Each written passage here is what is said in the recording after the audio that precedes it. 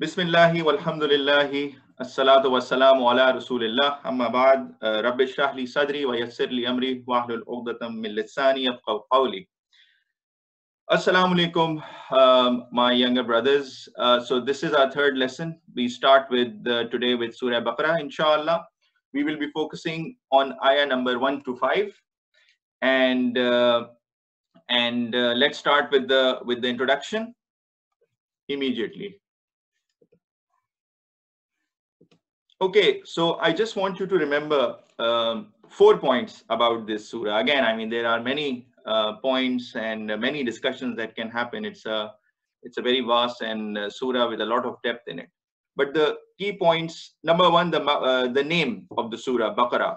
It means cow. So technically, if you translate it literally, it means cow. And this there is a subject matter around the cow, which is mentioned in ayah from 67 to 73. Now, this doesn't mean that this is the only topic that was discussed, but this is how the surah has been named. There are multiple topics, as we will see as we go through reading and understanding the surah, that there were multiple topics that are covered in this surah. This is the largest surah in the Holy Quran. It has 286 ayahs. Okay, so this is one of the largest surahs that we have. This surah starts the answer to the prayer that we made to Allah subhanahu wa ta'ala in the previous Surah Fatiha. If you recall, in that prayer, in that surah, the meanings that we understood is that we thanked and praised Allah subhanahu wa ta'ala. We understood He is Rabbul Alameen. And then, we asked for guidance and His guidance on what is the right path, so that He shows us the right path. And then save us from the path of those who go astray. And astray, the meaning one of you asked, basically it's the path of the wrongdoers who are on the wrong path. So we always pray for Allah Ta'ala for the guidance. Now, this was the opening of the Quran, Surah Fatiha. Now we are moving to the answer, which is the entire Holy Quran. And we will see that it starts with the initial ayahs that we will inshallah try to understand today from 1 to 5 on who are the people who are on the right path and what do we need to do to be amongst those people, inshallah. This entire surah was revealed in Medina. So if you remember, last time we also discussed that there were two parts of the Holy Prophet sallallahu alaihi wasallam's prophethood. So initially, for the first 10 years, he spent his time in Mecca, and then he migrated with his companions towards Medina.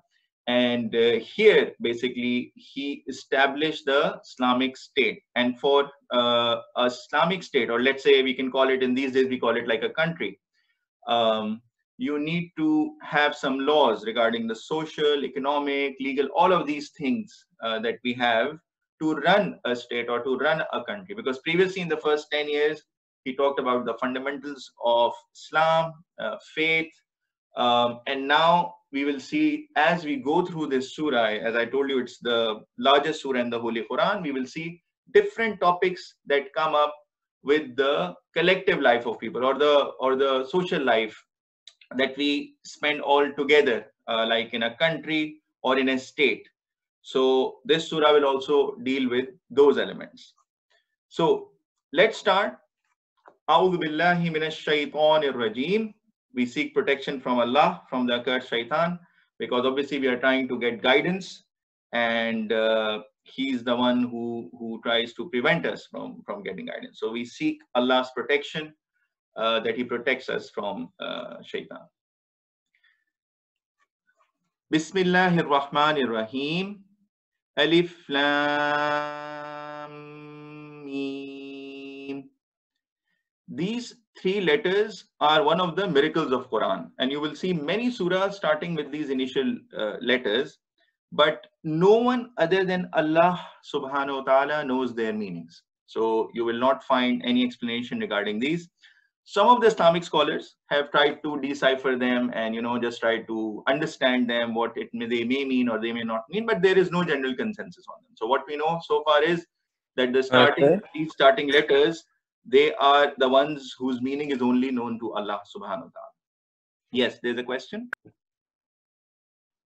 Yeah. I guess the meaning of Surah Yasin, the first letters, right?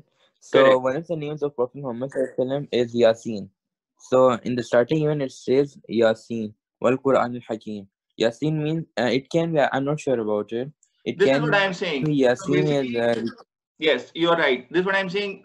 Basically, there is no consensus, and we don't find it in Sunnah or any explanation or Hadith where the meanings of these letters were interpreted. So far, what we know is that these are one of the miracles of Quran, and Allah Taala knows their meanings. And this is, by the way, the beauty of Quran as well. Um, so let's move forward. ذَلِكَ الْكِتَابُ لَا رَيْبَ فِيهِ هُدًى لِلْمُتَّقِينَ.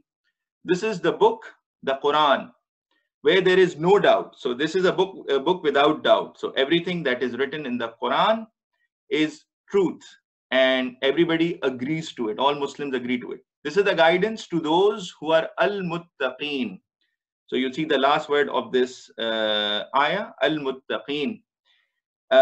Muttaqeen are who? The pious believers of Islamic monotheism. Monotheism means people who believe in one God, one Allah. We believe in Allah subhanahu wa ta'ala alone. There is also polytheism, where in some of the religions, like let's say Hinduism, they believe in multiple gods.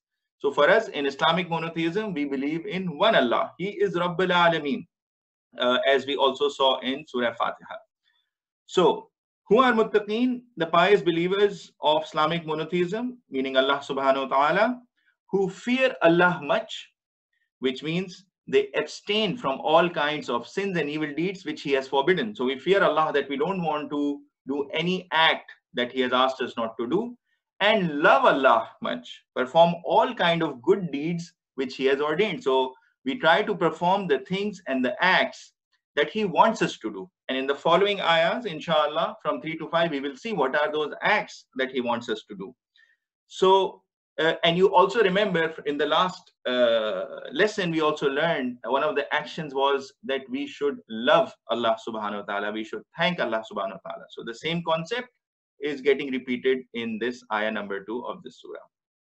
Now, when we look at the definition here, there are two things that are mentioned for muttaqeen: love and fear. So we should fear.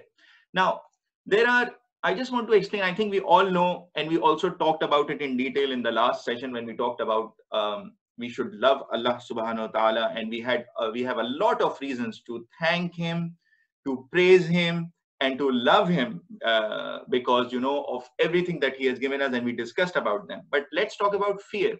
Fear can also be of two types. One of the fears that you can have is if somebody is cruel to you, or if he is not if he tries to impose something on you, or something negative fear. But what I want us to focus on today is the fear that you also have out of love. Because when you love someone, you don't want to offend them, you want to take care. So if you have a strong relationship with someone, if it's a friendship or someone, and you like them really, you are afraid that you don't want to offend them, because you don't want that relationship to be broken. So I want you to think of this relationship, inshallah, with Allah subhanahu wa ta'ala.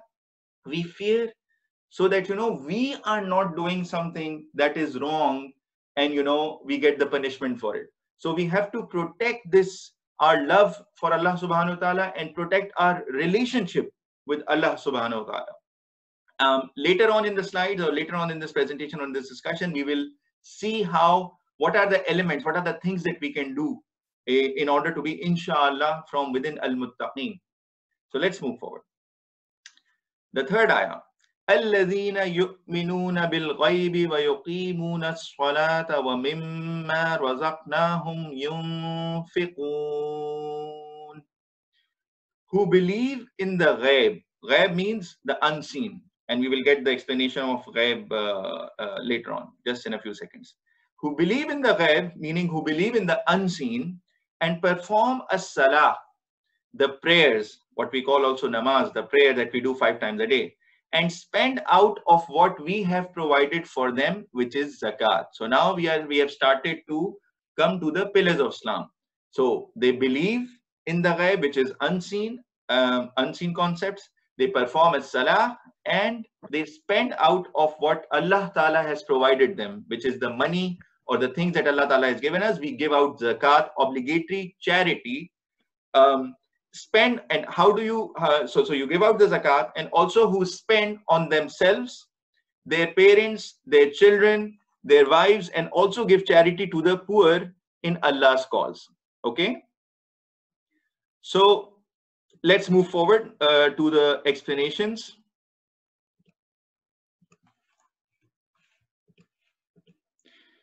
Al-Ghaib. Al-Ghaib literally means the things not seen, as I told you.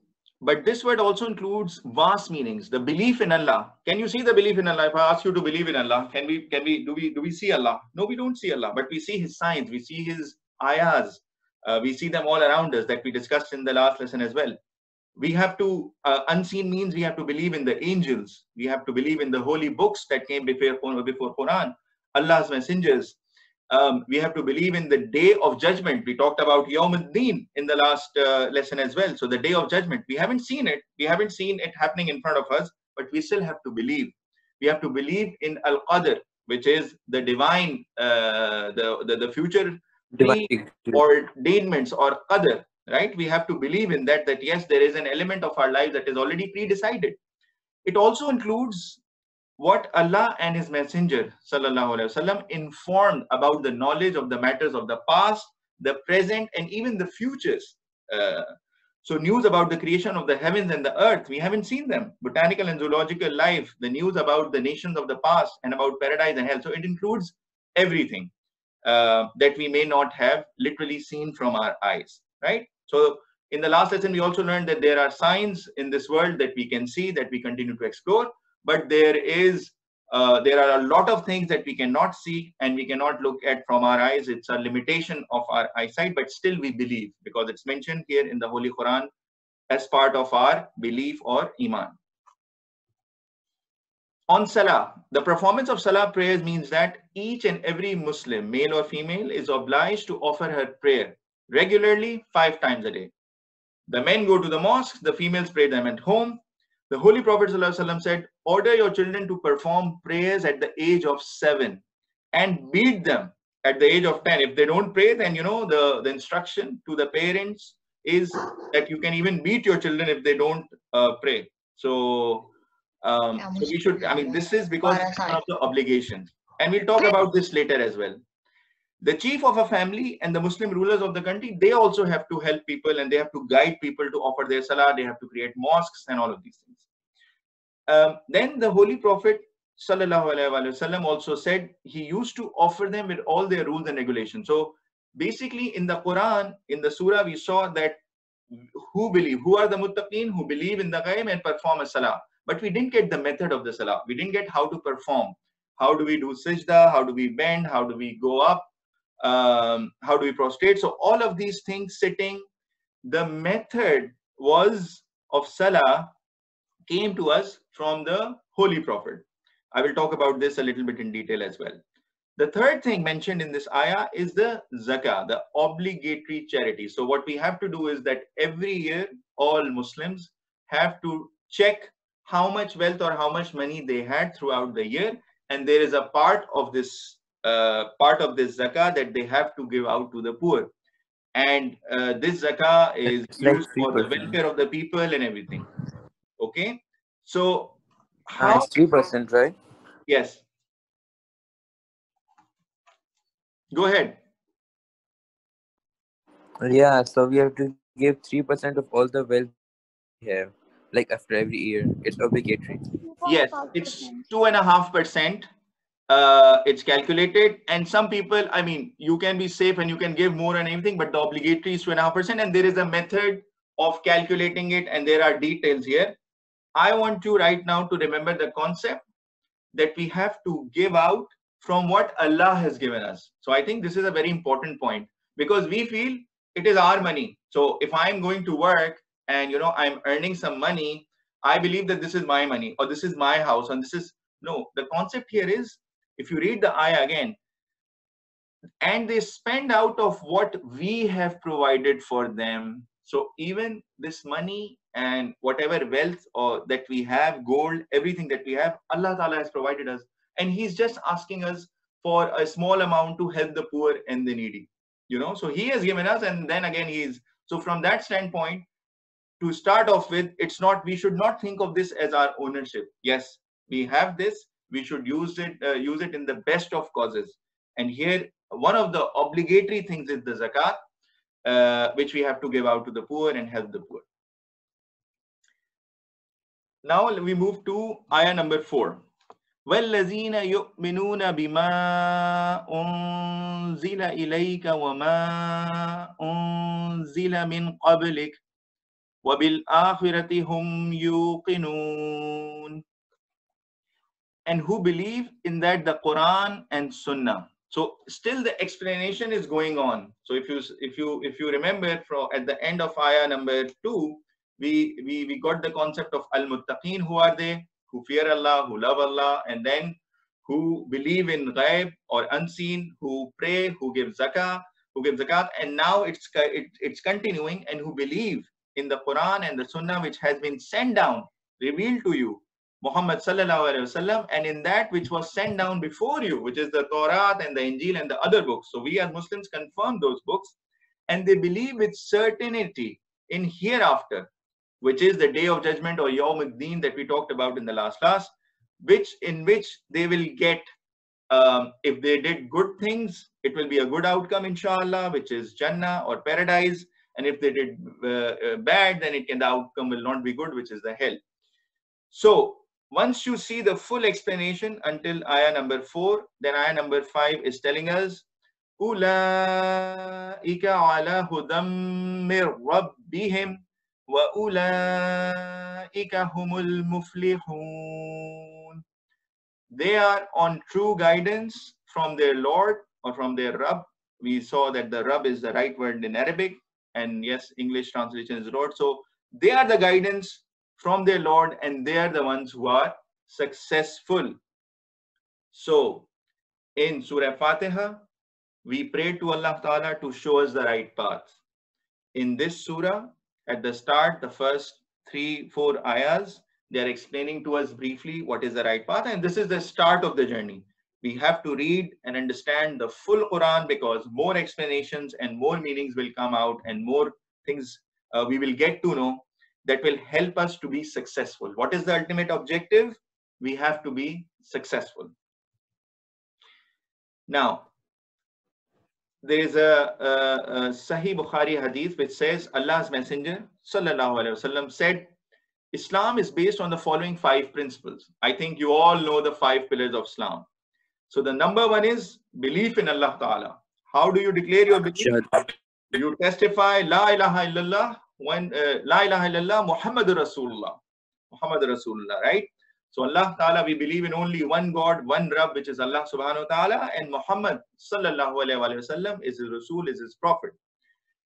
There is no one whom we worship other than Allah, and Muhammad sallallahu alayhi wa sallam is the messenger of Allah. This is number 1 pillar of Islam, which is our belief.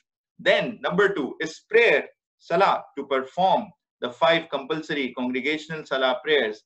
Number 3, zakat. Number 4, hajj, when we go to the house of Allah, pilgrimage to Makkah. Finally, it is fasting during the month of Ramadan.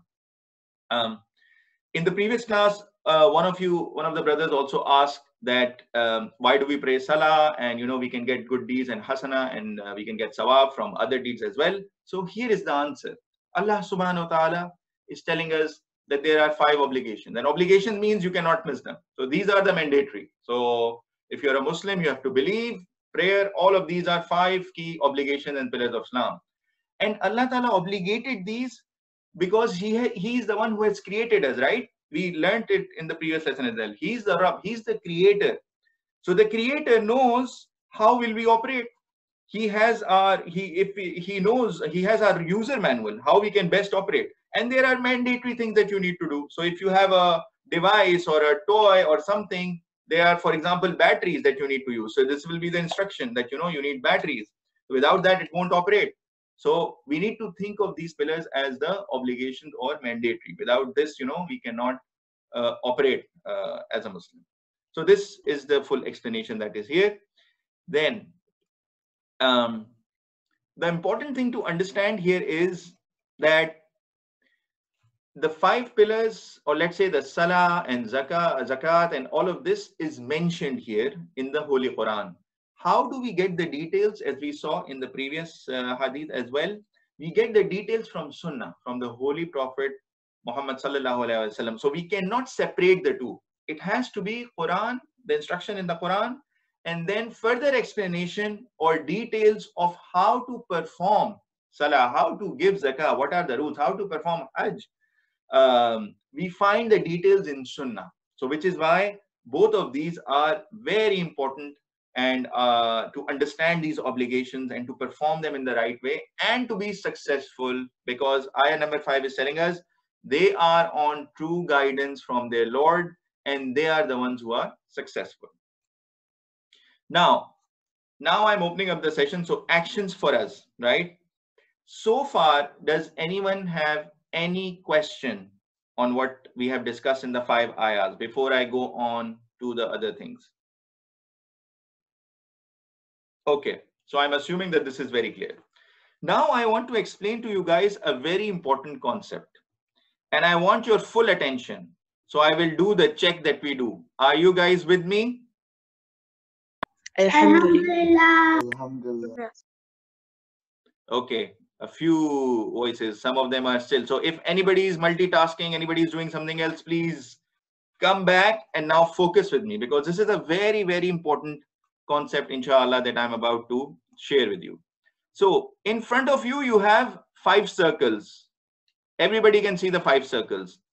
The purple one is the core, it's in the middle, and then all the circles are almost around it. So, you can treat it as the root, as the core is number 1.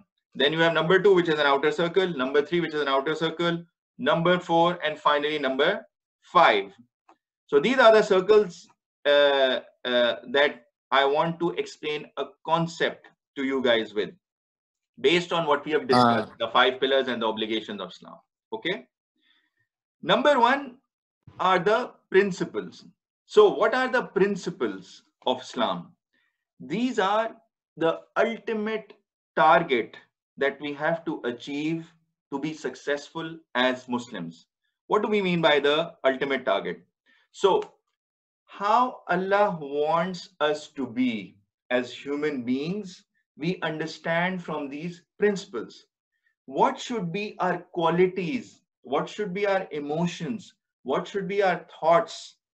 How do we really operate for success in this world, inshallah, as well as in the akhirah or hereafter?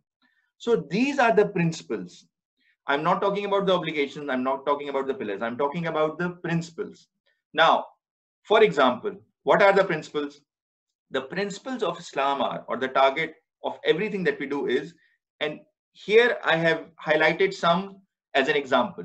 One of the principles is remembrance of Allah, to remember Allah, to be grateful to Allah, to praise Allah, to thank Allah, to think and reflect. So to think about certain things, Allah Ta'ala asks us in the Quran to think and reflect, to see, to protect ourselves from evil, to have integrity, to be honest, to speak the truth, have taqwa.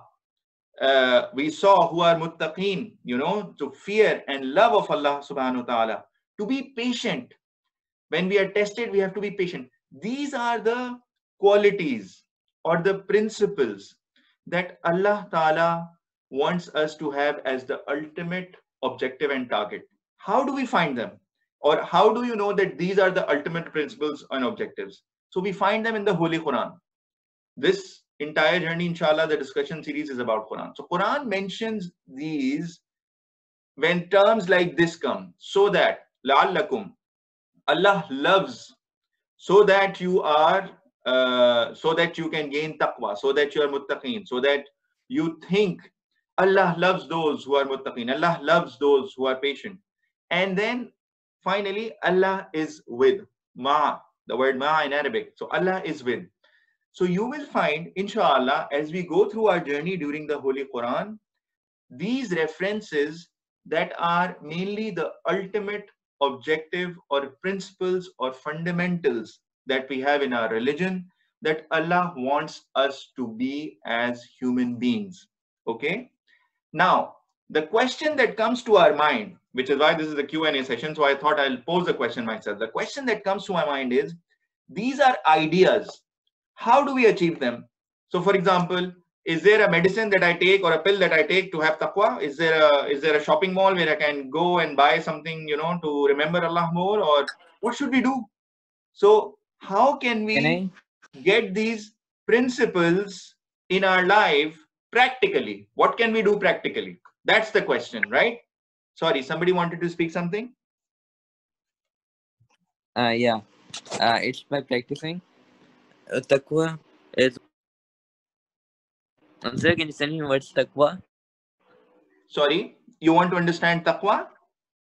Yeah, so just explain it. Sure. So taqwa, as we saw the explanation of muttaqeen, taqwa, so muttaqeen are the people who have taqwa. So taqwa is you fear Allah not to do something that He has asked us not to do, and at the same time you love Allah. So it's a full explanation, because in Arabic there is depth in meanings of words. So it is fear and love together. And I explained earlier that if you have a relationship with someone and you really love them, then you fear that you don't want to break this relationship, you don't want to lose them.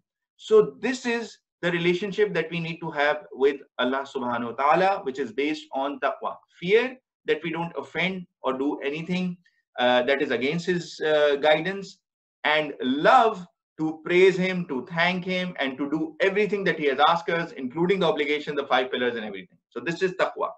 Now, you can ask me, okay, so I understand the concept of taqwa. It is fear Allah and it is to love Allah Ta'ala. But how do I increase my love to Allah Ta'ala? So, sir, you asked us. Yeah, exactly.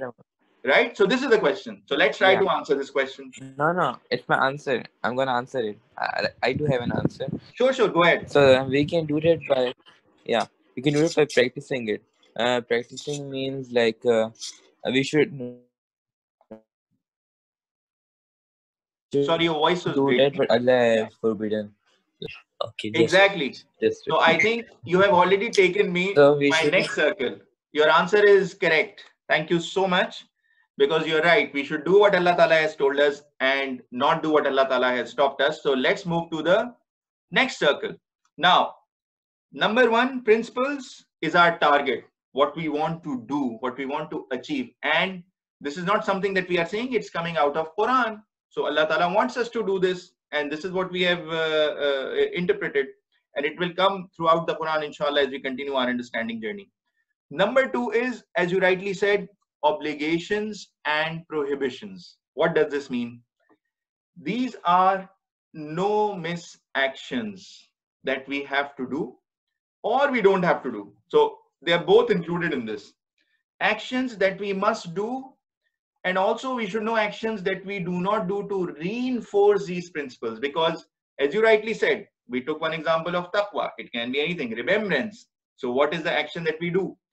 So these obligations and prohibitions, so within these obligations, there can be 5 pillars that we just saw. Within 5 pillars, we saw salah, prayer, which Allah Ta'ala says it helps us to remember Him. It is prayer is to remember me, right?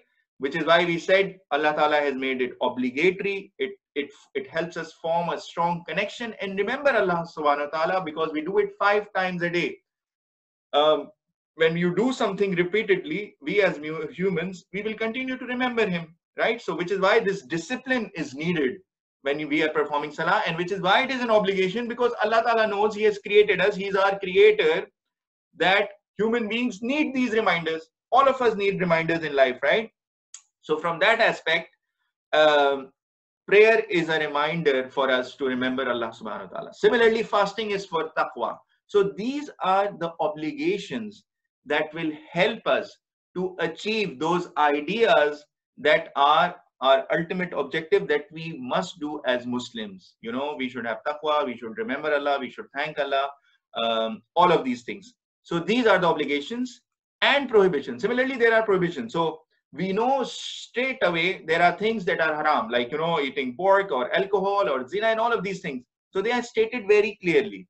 What we need to understand is these obligations and prohibitions should reinforce our principles. The principles that we saw in circle number 1 are the core of our religion, which we want to achieve. So basically, in prayer, we have to be conscious. During salah, we have to be conscious that we are standing in front of Allah subhanahu wa ta'ala and we are remembering him, and we will do what is right, we will do what is not, what is wrong. So these things, obligations and prohibitions, cannot be disjoint from principles.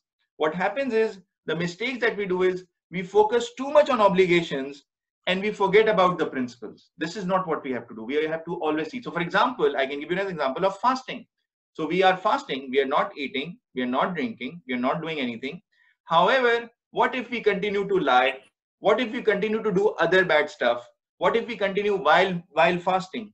So because what will happen is, if we do other bad stuff, let's say if we lie, it is against integrity. It is against being a Muslim, being an honest Muslim. So what you are doing is, although you have performed the obligation of fasting, but you have missed the principle, which is why we have to first understand the principles, and then there should be a strong connection to every obligation that we are doing and every prohibition that we are not doing. Everything should be linked to those principles to please Allah subhanahu wa ta'ala, so that we can be successful. Where do we get this guidance? We get this guidance from Quran, the Holy Quran, and Sunnah of the Holy Prophet, which explains that Quran. So Quran has obligation of Salah, but the Sunnah of the Holy Prophet Sallallahu Alaihi Wasallam will explain us how to perform that Salah, which is why I said both of these are very important. So here I have just mentioned a few examples, but inshallah, as we proceed in our understanding of the Quran, we will see what are these obligations and these prohibitions and everything. But you have to remember that there has to be a strong connection to the principles or the core objective of everything that you are doing, every act that you're doing as an obligation, or if you are not doing something as a prohibition that Allah Ta'ala has stopped us from, it is linked to the core principle. You have to be conscious of that. Moving forward. What is zina? Yes, please go ahead. Sir, what is zina? Zina is basically, Allah Ta'ala has told us a way of relationship between males and females, right? And that relationship is that you get married and you get into a nikah. This is a blessed relationship.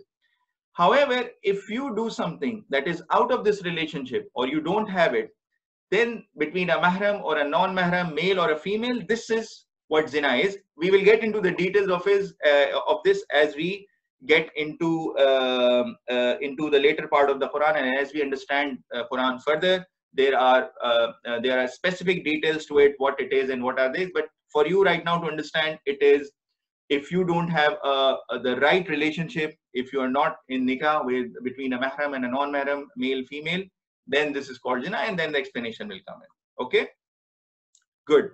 So when we are performing obligations and prohibitions, last point is, we should always remind ourselves about the target or the principles that is related to it. So salah is to remember Allah subhanahu wa ta'ala when you're standing. It's not just an exercise that you do, okay, Allahu Akbar, and then you go down and then you're done, and then you just, no. Wait, pause, relax, and just feel that you're about to connect to Allah subhanahu wa ta'ala, who's the most powerful, and he alone can solve all your problems. I gave you examples last time, some from my own life as well. So when you pause and think, then you will be able to connect with the principle that you are trying to do in every obligation, inshallah, that you're doing, that Allah Ta'ala has asked us to do. And then, as I mentioned, last point here is that how to perform these obligations and pillars, we find details in the Sunnah, which is why Quran and Sunnah both go together to understand how we can do it. Because it's like, you have a box of, you get a box of a new gadget or something, and there are some basic things like how to install and all of this that are on the box on the top of it, but there are details in the user manual. You have a long user manual on how to do it and how to clean it and all of those things, and actually how to do it, so you can understand it similarly. So you have the instructions there, but the explanations and detailed things are explained to us in the Sunnah. Now we have covered 2 circles. The third circle are called enhancements. So what are these enhancements? Enhancements are basically you decorate, right, stuff. So this is called an enhancement. Recommendations and good deeds to further enhance our principles. And the main source of these recommendations or good deeds come from where? Sunnah of the Holy Prophet Sallallahu Alaihi Wasallam.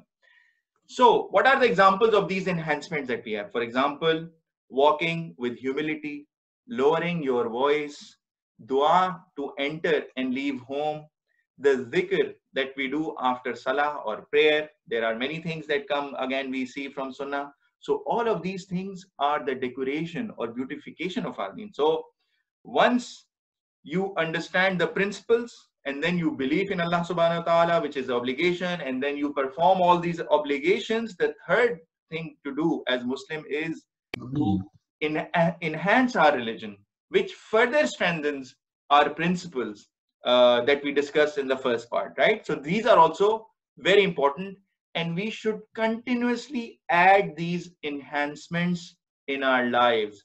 Every day we should try to learn one small dua, one small dhikr, one small thing that we add after salah, that is explained to us by the Holy Prophet. So you now understand the flow. The number one was principles, then it was obligation and prohibitions, and number three is enhancements. Now let's pause here for a second. We have 1, 2, and 3. Let me explain these three to you with a different example. Let's say you are building a house. You are building a house. What is the objective of building this house? The principle. The objective of building this house is it should protect me from sunlight or extreme weather, from rain, from snow, from sunlight, whatever. And this house should protect me. It should give me some privacy. People should not be, just walking by. And imagine you don't have walls and people are looking at you, right? So you need that privacy in your house. So there are certain principles to build a house, right? And there are some, so to achieve those principles, you have some obligations and prohibitions. So you have something that are must do. You definitely need walls, right? In a house, you need walls or something that covers, that provides that principle that, I need privacy, so you need walls. The second thing is, the important thing is, I need to enter, so it should have doors, it should have windows. There are these basic things that are needed to build the house. The third thing is our enhancements. You can get a nice carpet, you can get a nice sofa where you can relax and you can sit back, and you can get other things that are enhancements. However, let's say now let's come between the connection between the principles and obligation. Let's say you hired an architect and you told him, listen, my principle is I want to have privacy and I want to protect myself from harsh weather. Okay, please build me 4 walls and create a house for me and give me some windows and all of this. Now, what if the builder builds the house, he gives you the 4 walls and there are gaps in between the walls? So he took your instruction or obligation of having 4 walls, but he did not join them. He left space. And then he's fighting with you. No, but I built the walls, right? There is a gap, but it's fine. I mean, you didn't tell me to fill the gap. I mean, I built the walls. I've done the obligation. I have 4 walls. You told me. It's in the paper, isn't it? It's in the agreement. So what we need to understand is there has to be a connection between the obligation that, okay, you have to build the 4 walls, and principle. I want privacy. I don't want sunlight. I don't want snow to get in, or even like cats or lizards or whatever. I don't want them to be in. This is the principle. So the person did the obligation without keeping the principle in mind, which is why when we pray to Allah subhanahu wa ta'ala, or when we perform any obligation, or when we refrain from anything that he has asked us not to do, we should understand the principle and keep that as the core and try to achieve that principle. What is Allah Ta'ala asking us when we are praying? What is he asking us to do? He's asking us to remember him, right? So if he's asking us to remember him, it cannot be a simple exercise. I cannot just go down and left, right, and assalamu alaikum wa rahmatullah, and then I'm done. No, it doesn't work this way. We have to think, we have to pause, we have to feel that we are in front of Allah subhanahu wa ta'ala. So which is why linking to the principle of these obligations and these prohibitions is very, very important. The third thing, example of the house, enhancements. Yes, should we have a sofa? Should we have a nice bed? Should we have all other things? We have a nice carpet. These things are good for comfort. and they enhance. And some of them can even enhance your principle. So you can have a door. An enhancement can be that you put up one lock and you put second lock and third lock. So this will enhance the principle of security in your house, right? So enhancements and obligations have direct connection to the principles of our religion, which is the ultimate objective and target. Amazing thing is that all of the scholars and everyone has complete alignment on these three circles. So there are no differences of opinion from the Islamic scholars or anyone on the principles, obligations, prohibitions, and enhancements. So all of these things that come from Quran and Sunnah, Alhamdulillah, there are no direct disagreements. Now, what are circle number 4 and 5? I will just mention them to you. However, right now, I will not go into the details of them, okay? Because I believe for us right now, the first three, these circles are the most important ones. But just to let you know the complete thinking about how we should go about learning and understanding our religion, there is number 4 and number 5 as well. So this is number 4 is Ijma Sahaba. This means that after the Holy Prophet ﷺ passed away, there were some, let's say, problems which arose in the Islamic State, and then Sahaba had to collectively come and pass some judgments or rulings. There are 3 times. One is based on events, so Ijma of Sahaba based on events. So, for example, there were Sahaba who were in Ghazwa Badr, and they were recalling the events, what happened. So this is based on event. And then the second one is regarding the Islamic scholars. So the fuqaha, the guys who were in depth in religion, they did ijma, and if there were anything that they could not find in the Quran and the Sunnah, and they had to pass something, a ruling or a problem they had to solve, then they pass those judgments and rules. So those are based on scholars. And finally, there were some which were based on governors in terms of governing the country. And if they could not find the guidance from Quran and Sunnah, they used to do it. So there were 3 types of ijma between Sahaba that we find as well. And finally, the top level is ijtihad or the fatwas, which any Islamic scholar can look at a problem. And if he doesn't find the solution in Quran and Sunnah, and then in ijma of Sahaba, after doing a lot of research, then he can come up with a fatwa, which the way he should say it is, he should not say that, okay, this is my fatwa, other than this, it is not Islam, and this is Islam and all of this. No, the way he should say it is that this is my fatwa, this is my best understanding of this problem. That's how I will go about it. And then if people want to follow him, they can follow him. So just as a concept, I wanted to explain to you guys in terms of sources of knowledge that we have our principles that we derive from the Holy Quran.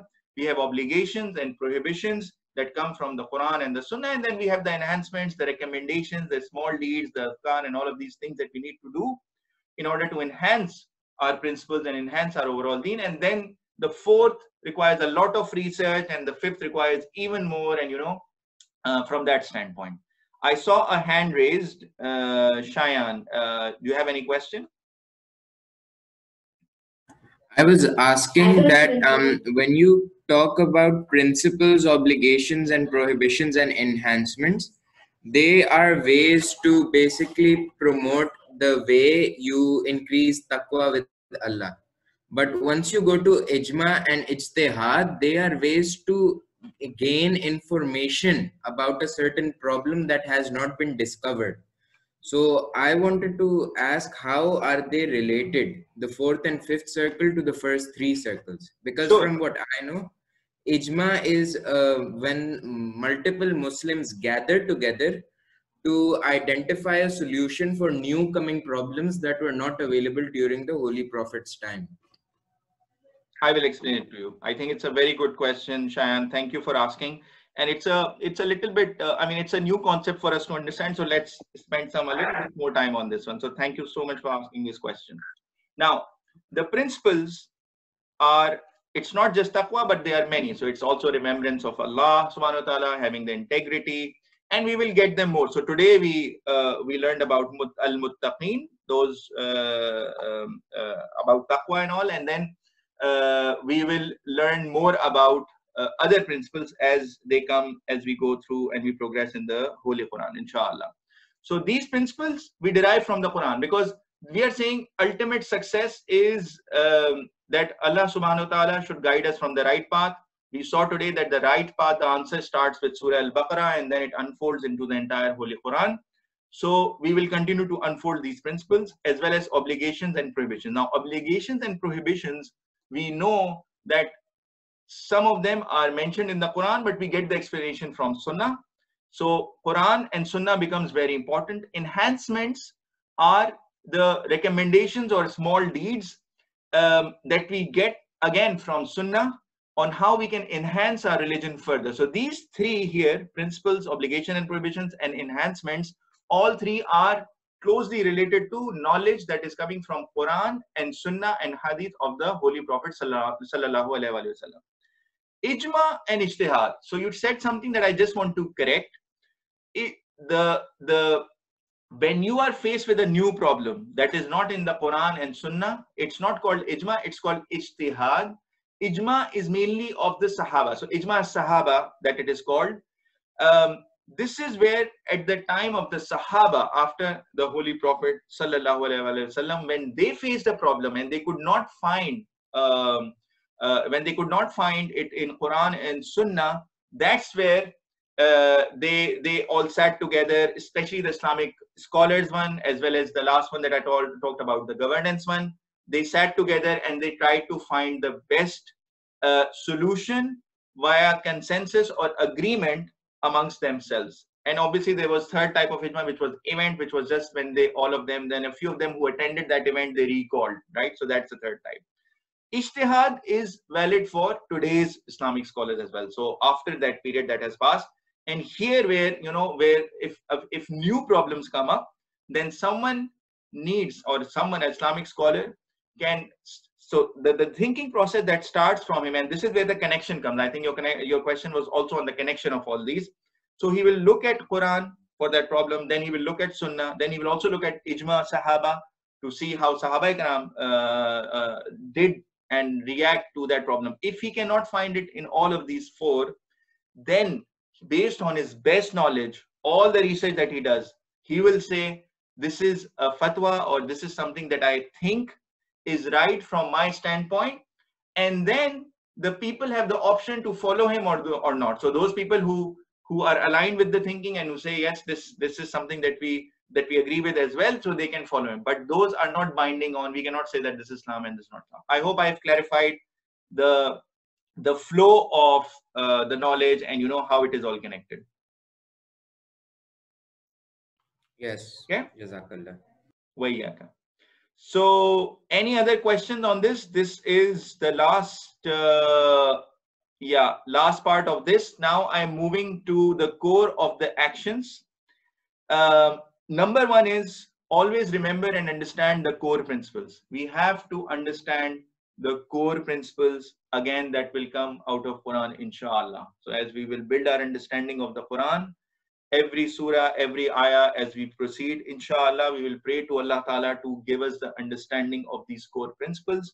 Some of them, very few of them, we also touched here, okay, in this lesson. So we have to remember them.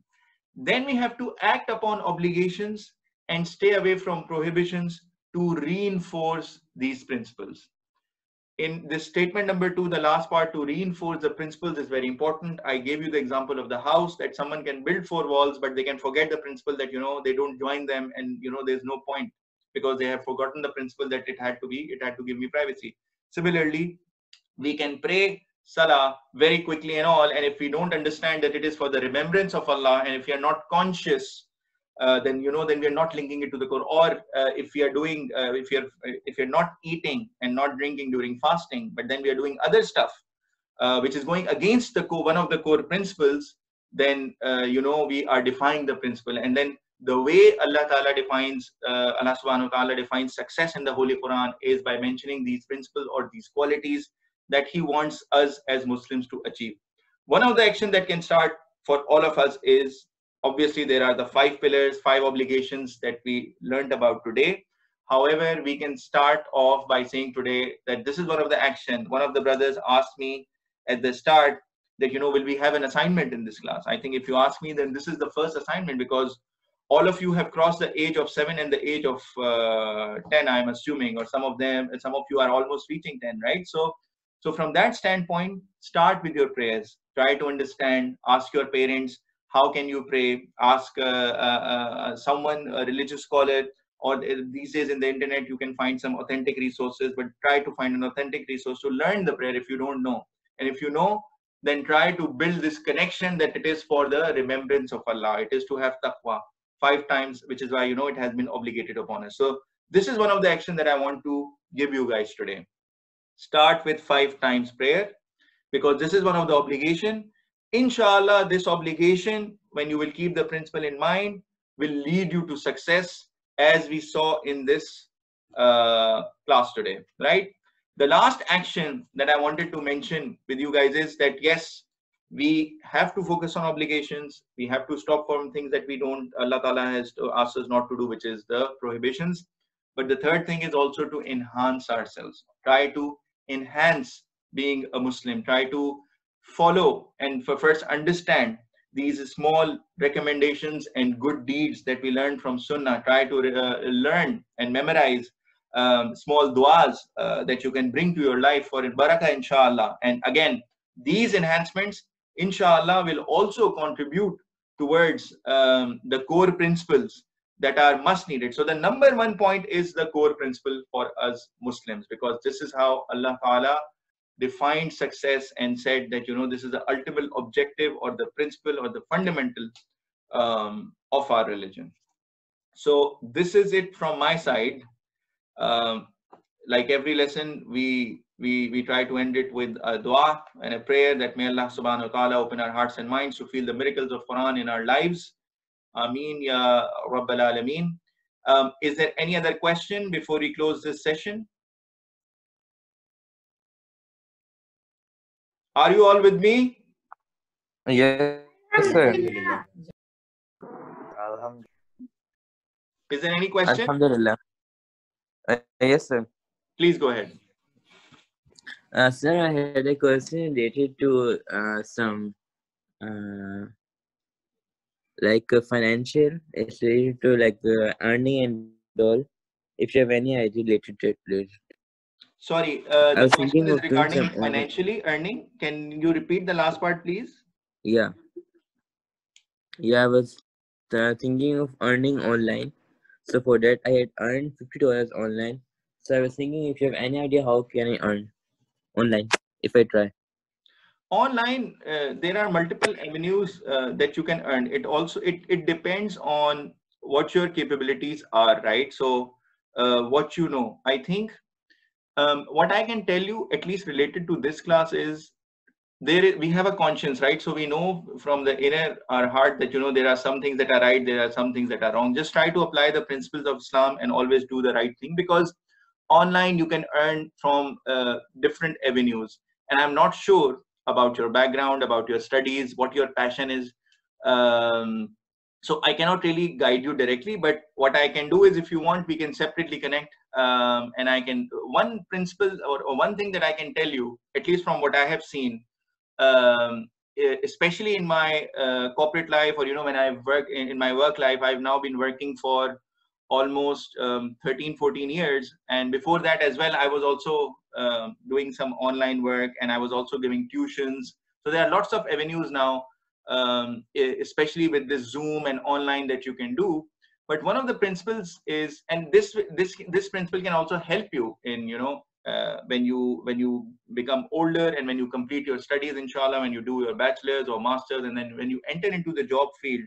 I think it's very important to know that you should try to first thing is, try to learn a skill set that is unique to you, so it makes you valuable. Try to learn something that you are an expert of. Focus on one thing, because then if you're an expert of this, then you can do amazing things with it, right?